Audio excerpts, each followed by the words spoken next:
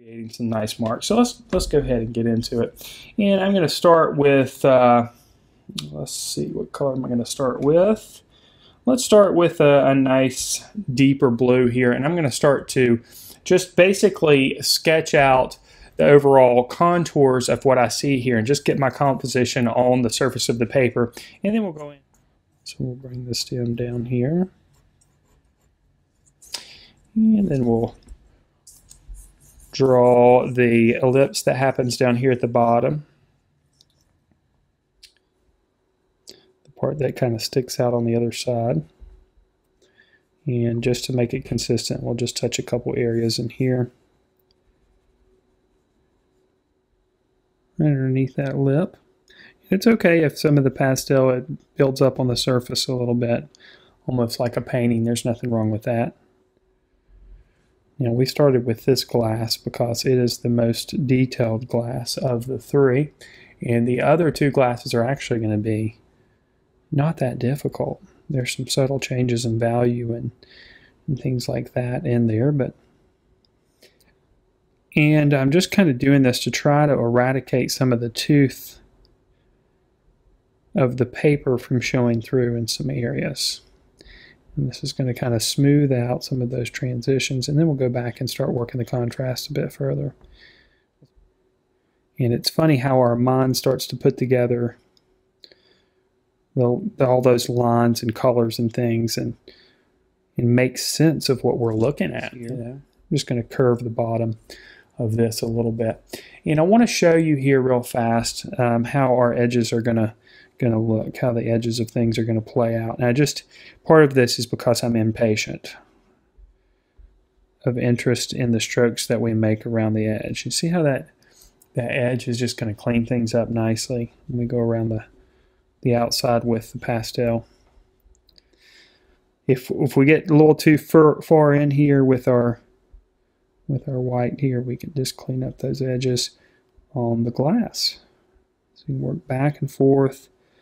We don't want the edges to be overly defined. So in other words, we don't want an outline around the object. We want the contrast between the background and the object to form the edges, which is how we see things in reality anyway.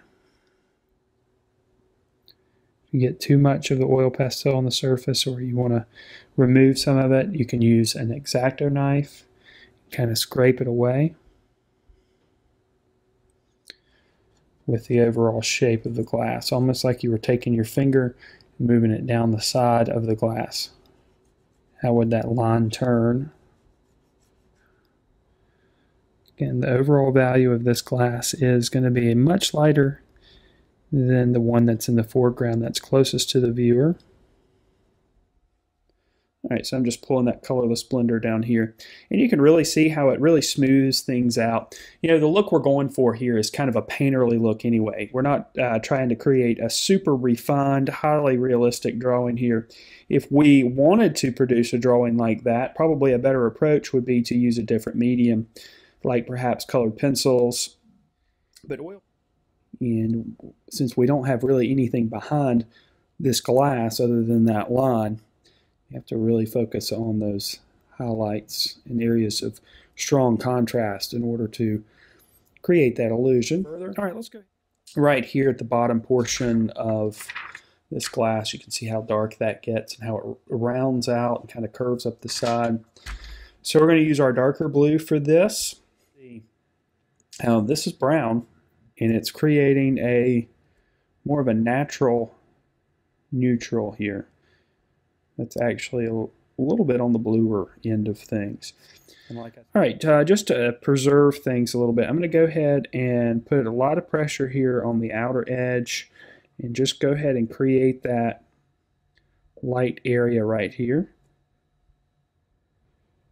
So again, that mixture of blue and brown is going to make a natural black. We're not using black at all, the actual color black. A lot of pressure on the pastel, and it's going to make a shape, most likely, that's not exactly like what's in your photo reference, or not exactly in whatever subject you're drawing, and that's okay. Some interesting patterns and textures when we add the oil pastel in the background. And some of the blue around the edges is going to mix in and kind of add a little bit more depth to the strokes that we add around the outside, and you can have fun with it, really build up the texture. So I like the looser feel almost of the finished drawing. And you kind of see these two glasses really look transparent now. This one didn't look so transparent last week, but in comparison with the other two glasses, they do now, all because of that little piece right there. It's really coming together because of that. But the pastels are so thick on the surface now, I can move it around almost like it's wet paint. Okay, you can see how painterly and how loose the marks look. If you enjoyed this video and you're ready to learn more, why not check out 5 video courses, weekly live instruction, and over 6,280 minutes of art instruction, which includes video courses, downloadable ebooks, weekly live lessons streamed across the internet, and lesson plans for teachers. Just click on the Learn More Now button to start learning today.